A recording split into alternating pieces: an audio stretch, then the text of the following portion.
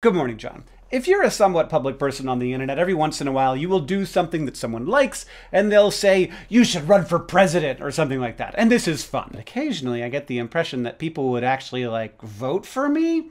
And I want to talk about that. I used to think that I could never run for office because the things that I've done on YouTube are just too embarrassing. But we have had a stint of politicians who've really blazed a new path for the kind of cringe nonsense you can get away with and still somehow be a viable candidate. Humped a statue of a fish? Yeah, that's fine. Lauren Boebert got to second base during a touring production of Beetlejuice before getting kicked out for unrelated vaping.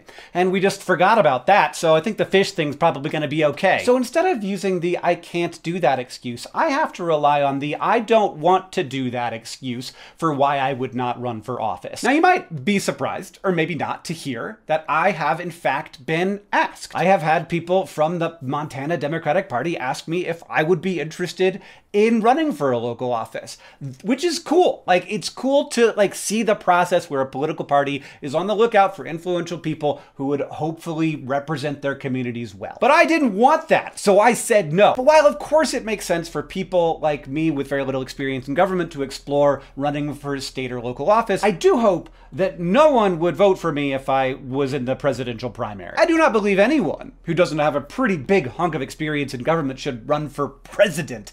Government is a lot of things, but chief among them, it is complex. The president of the US manages nearly 3 million federal employees. They broker national relationships with the heads of other countries. They send Americans to die in wars. They also lead a political party, and they need to somehow work with 535 congresspeople to get a single law passed. And every one of those 535 people from 50 different states are all running for their own elections all the time. It sounds like a hard environment in which to get things done. It's not something that someone will be good at because they are based or have good vibes. I assume that we know this. But a lot of people don't know this. A lot of people love the idea of an outsider because they believe that the system must have corrupted anyone inside of it. And certainly, we have allowed the influence of cash money to become far too important, and there is something to be said for a candidate who builds influence through methods that don't involve buying advertisements with money given to them either by special interest groups or donated after texting you the 200th very important personal message.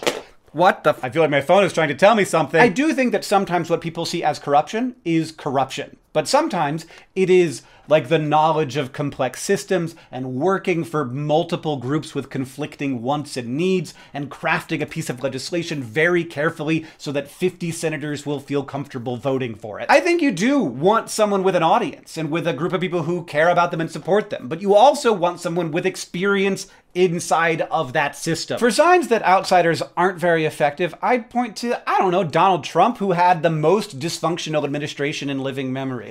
Try to think of something he accomplished, and the top two things you think of are going to be, one, appointing more Supreme Court justices in 4 years than Obama did in 8, which he literally could not have avoided if he wanted to. And second, refusing to accept the results of every election he has ever lost, thus helping to destroy many Americans' faith in America. The only major non-COVID related legislation his administration passed was that one tax cut that you forgot about, and I'll remind you, they had both houses of Congress to work with for the first 2 years. I think people who don't have experience with how governments work should probably get some of that experience before becoming the person in charge of the United States of America, is all I'm saying. In short, I should not run for president, but I would like to become the world's leading sock salesman. So if you're taking your awesome socks on an adventure this weekend, take a photo with them and tag at @thegood.store on social media, or just DM them to us, and Zoe and I will review your sock situation next week. If you want to help us find them more easily, you can use the hashtag #RockYourSocks. Yes, hashtags. We are still doing that because they're useful, okay? John,